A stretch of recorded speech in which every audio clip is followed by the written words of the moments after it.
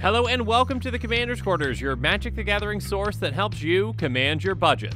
This show and episodes like this one are possible thanks to viewers like you. If you're looking for an easy way to help support this show, make sure that you like, share, and subscribe. Also, hit that bell notification icon so you don't miss any new episodes. You can also go check out our playmats and other merchandise at thecommandersquarters.com. Another easy way to support this show is with our TCG player affiliate links. So whether you're buying a deck or individual cards, you can use this general link right here or one in the description. And the final way that you can support this show is by supporting us directly by becoming a patron. There are many benefits to being a patron, and I truly couldn't do this without all of their support. There's even a brand new Brigadier General tier where you can get a shout out on a Commander's Quarters episode that's dedicated to you. Hey everyone, Mitch coming in for the Commander's Quarters studio. Welcome to the show. Today's episode comes to you courtesy of Connie, who's been supporting this channel as a Golden Pig tier patron. I truly couldn't do this without the support from amazing patrons like Connie, so again, Connie, thank you so much. And for the personalized deck tech, Connie chose a partner commander combination with Anara and Nadier with a focus on Wolf Tribal and Wolf tokens. Anara Wolvid Familiar is a 4/4 Wolf Beast for a 3 and a green. It has, as long as it's your turn, commanders you control have Indestructible.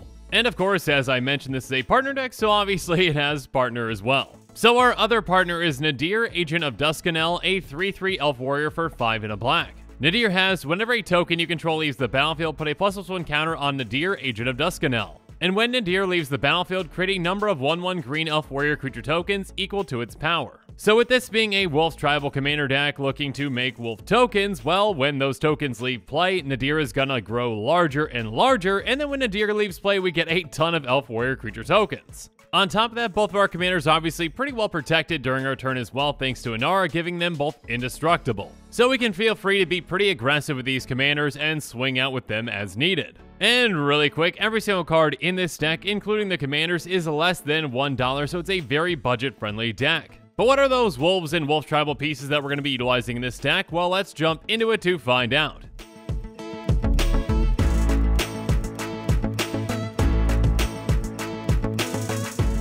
So first up, we've got some Wolves that can pump our team with Nightpack Ambusher, Spirit of the Hunt, and Somberwald Alpha. Nightpack Ambusher is a 4/4 wolf that has flash and costs 2 green. It has other wolves and werewolves you control get +1/+1, and at the beginning of your end step, if you didn't cast a spell this turn, create a 2/2 green wolf creature token. So this not only is a fantastic anthem for our other wolves, but it's also a way to make more and more wolves if we're not casting any spells. And then Spear of the Hunt is a 3/3 wolf spirit with flash that has, when it enters the battlefield, each other creature you control that's a wolf or werewolf gets +0/+3 until end of turn. So we can flash this in as a fantastic combat trick to save our creatures, whether they're attacking or blocking, by giving them some extra toughness. And speaking of helping our creatures out in combat, there's Somberwald Alpha, which is a 3/2 wolf that says whenever a creature you control becomes blocked, gets +1/+1 until end of turn. On top of that, by paying 1 and a green, we can give target creature we control trample until end of turn. So this can make our creatures even tougher to block and help us get damage through when they are blocked. Next up, we've got Pack Song Pup, a 1/1 wolf that has at the beginning of combat on your turn, if you control another wolf or werewolf, put a +1/+1 counter on Pack Song Pup, and when it dies, you gain life equal to its power. So obviously in a Wolf Tribal deck, we're going to have plenty of wolves, and yeah, this thing's going to grow throughout the game and gain us a lot of life when it eventually does die. And speaking of growing throughout the game, there's Witchstalker, which is a 3/3 wolf with hexproof, and it says whenever an opponent casts a blue or black spell during your turn, put a +1/+1 counter on Witchstalker. So if our opponents do decide to cast spells during our turn and they're blue or black, this is going to grow, and it can be really hard to deal with again because of that hexproof. But next up, we've actually got a wolf that can wipe a lot of things out with Serulf Realm Eater. It's a 3/3 wolf that says whenever a permanent an opponent controls is put into a graveyard from the battlefield, put a +1/+1 counter on Serulf Realm Eater. And at the beginning of your upkeep, if Serulf has 1 or more +1 counters on it, you may remove all of them. If you do, exile each other non-land permanent with converted mana cost less than or equal to the number of counters removed this way. So this is a wolf that can grow absolutely massive throughout the game, and if we need to on our upkeep, well, we can get rid of those counters and get rid of pretty much everything on the board. Moving on though, let's talk about Wolf Ear Avenger, a 3/3 with flash that has pay 1 and a green regenerated. These wolves with flash can be very impactful in the right situation, and being able to regenerate this can keep it around for quite some time. Next up, Chameleon Colossus is a 4/4 shapeshifter with changeling, so technically a wolf, and it's got protection from black, and by paying 2 green, it gets +X/+X until end of turn where X is its power. So we can make this thing absolutely massive, and in the right situation, it can be very deadly. Finally though, there's Wolfkin Outcast, a 5/4 that costs 2 less to cast if we control a wolf or werewolf, so yeah, this is basically just going to cost us 4 mana pretty much all the time. On top of that, it's got Daybound, so when it becomes night, it switches over to Wedding Crasher. Wedding Crasher is a 6/5 werewolf that has whenever it or another wolf or werewolf you control dies, draw a card, and of course it's got Nightbound. So it's comprised a lot of card advantage throughout the game and can be fantastic board wipe insurance. But of course, we're not quite done with talking about wolves just yet. So now let's move on to the golden pig of this deck, which is the #1 card out of our 99.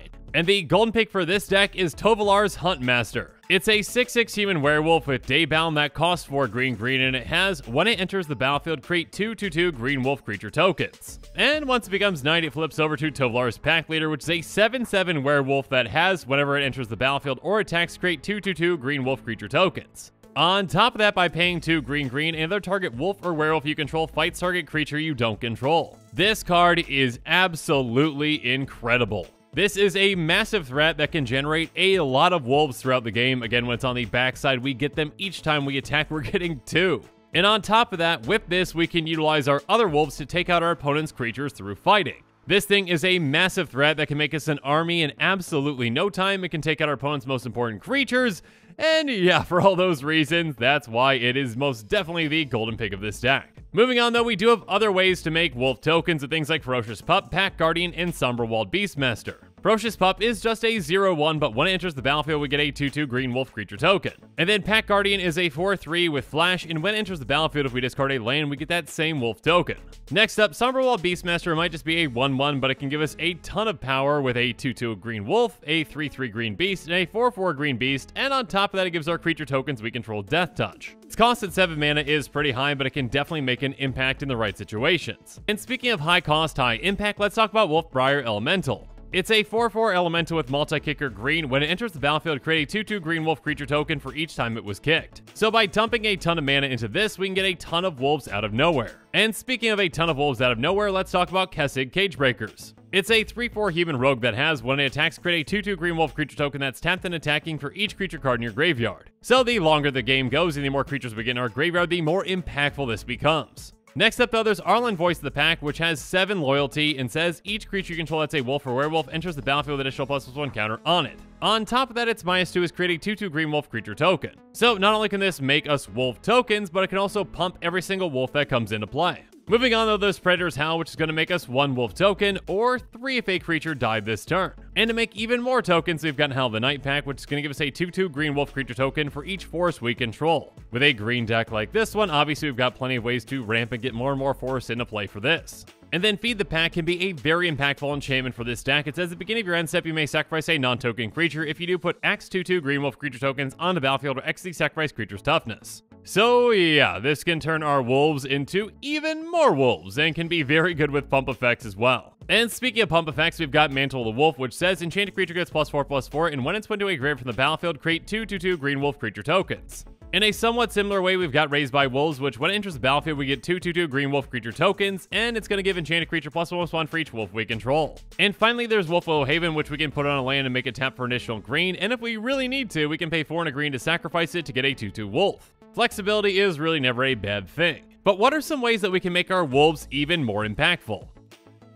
First up, we're going to be running Gaia's Anthem, which is, well, just an anthem. It's going to give creatures we control +1/+1, so yeah, with all those wolf tokens that we're going to be making, that can make a big difference. Speaking of which, there's Decree of Savagery, which is an instant that says put 4 +1 counters on each creature you control, and we can actually cycle it, and if we do, we get 4 counters on 1 creature. This can be a fantastic combat trick for us at instant speed to pump our creatures permanently. But some non-permanent pumps can be very impactful as well, like Overrun, Return of the Wild Speaker, and Vitalizing Wind. Overrun is going to give creatures we control +3/+3 and trample until end of turn. Return of the Wild Speaker has choose 1, draw cards equal to the greatest power among non-human creatures you control, or non-human creatures you control get +3/+3 until end of turn. So we can utilize this to draw a lot of cards, or as a fantastic combat trick. Speaking of which, Vitalizing Wind can make our creatures incredibly deadly, giving creatures we control +7/+7 until end of turn. And finally, we actually have some tribal effects with things like Tribal Unity and Crippling Fear. Tribal Unity is an instant that's going to give our wolves +X/+X until end of turn. And then Crippling Fear says choose a creature type. Creatures that aren't of the chosen type get -3/-3 until end of turn. So this can be a fantastic one-sided board wipe that can wipe out a lot of our opponent's smaller creatures.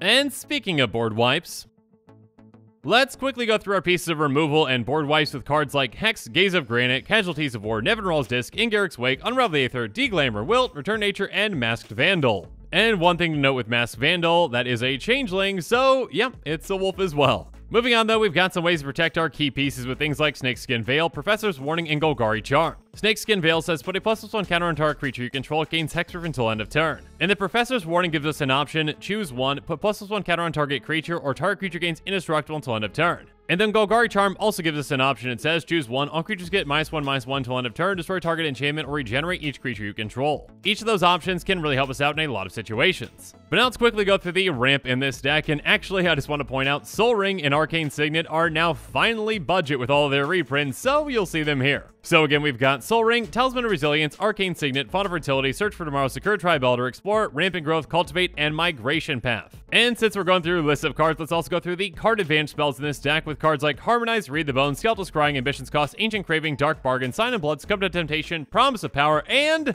Damnable Pact. Whew, okay, that was a lot. Anyways, now that we've gone through every single non-land card in this deck, let's talk about the price.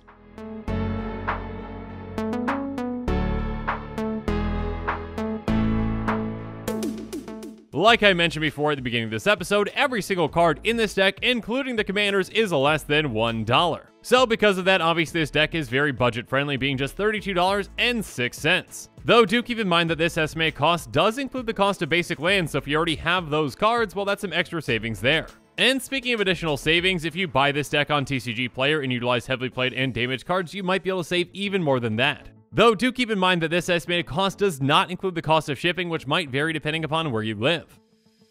And with that, the show is coming to a close, so it's my turn to hear from you. So in the comments below, let me know your thoughts on this episode are, and as always, thanks again and have a good one.